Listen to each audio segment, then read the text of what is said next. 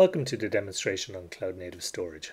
In this particular example, we are going to show a 3-node Kubernetes cluster that supports the new CSI driver from VMware. This is all running vSphere 6.7 U3 and the underlying storage is vSAN, also running 6.7 U3.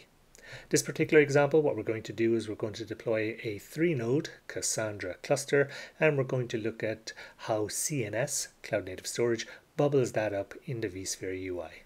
So let's go to our CLI and let's have a look at the nodes. And there you can see that it's the same 3 nodes that we saw in the vSphere UI. So in this particular case, I have already created a namespace for Cassandra. You can see it there. But if I look for pods in that namespace, so if I look for persistent volume claims, you can see there's none there. And similarly, if I look for persistent volumes, there are none associated with Cassandra at this point in time. So I do have some manifest files already created for Cassandra. One thing I have created in advance is the Cassandra service that's already running. See it there.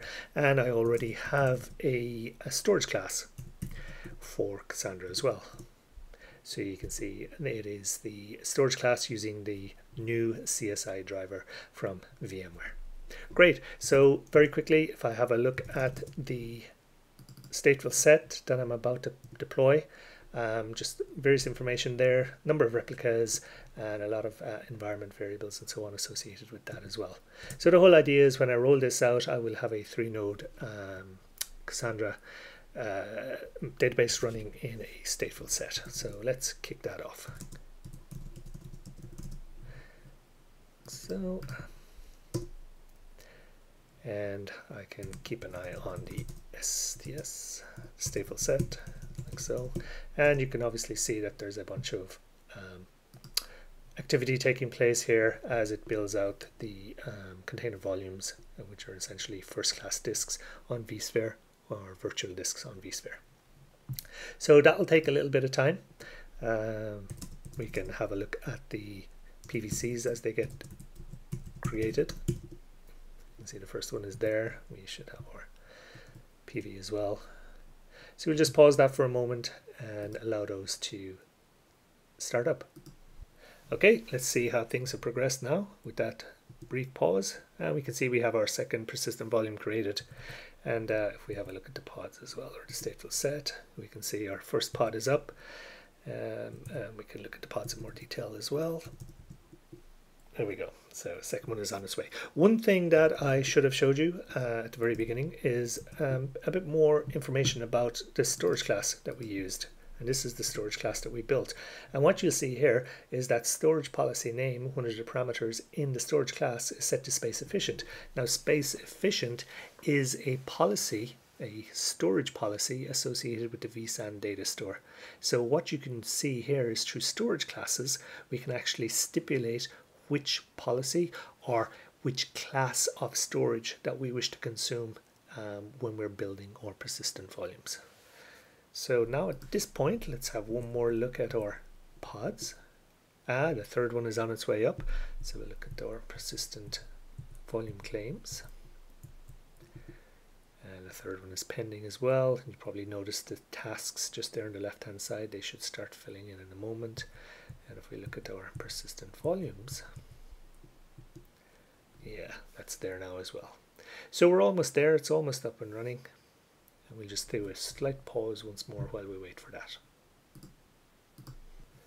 And now if we have a look at our stateful set, after that brief pause, almost there. So look at the pods once again, almost there as well. It's another few seconds I should think.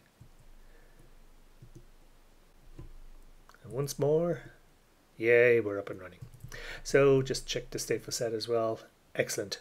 So one of the really nice things that we now have in vSphere is the ability to visualize how these Kubernetes persistent volumes are consuming our resources on vSphere. So if we just take a look at a cluster view here, and under monitor, there is a new view under cloud native storage, and it's selected, which is the container volumes. And what you have here are the 3 persistent volumes that back our Cassandra deployment. And so I can see some more information here as well. If I select all the columns, you can see they're being deployed on the vSAN data store. You can see that the storage policy is one of the parameters that we just looked at in our storage class, which is space efficient, and that is the policy that's being consumed. You can see the policy is compliant, you can see which cluster it's on, and so on and so forth. And you're going to get a bit more detail here by selecting that particular object within the view. So you can flip between basics, overview, you can see some more details about the persistent volume and the persistent volume claim, the name of the persistent volume claim there, which namespace it's in, all of that good stuff. The other thing that's really nice is because this has been deployed on the vSAN data store, I can actually look at the layout of this particular persistent volume. So if I select this persistent volume, this will take me into the virtual objects view, and it will actually show me, it just popped down there, it should actually show me the persistent volume and where it is. It's attached to Kubernetes worker 1. You can see it's space efficient again, and because that's now been selected for us, we can actually view the placement details as well, giving us the breakdown of object and components for that particular persistent volume or VMDK.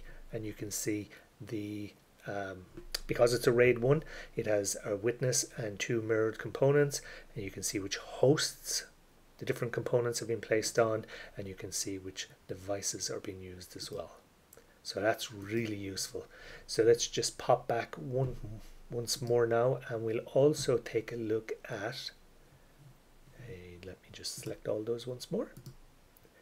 Let's also take a look at the policy. So if I click on the policy, I'm taken into the policy section, and I can see the breakout of the space efficient policy and all the settings that go with that. So pretty good, pretty cool. And sure, now you can appreciate how useful that is for a vSphere administrator and maybe a Kubernetes admin or SRE or DevOps persona to have that intelligent conversation between how storage is being consumed in Kubernetes and how that maps to storage being consumed in vSphere. Great, that concludes the demonstration. Thank you for watching.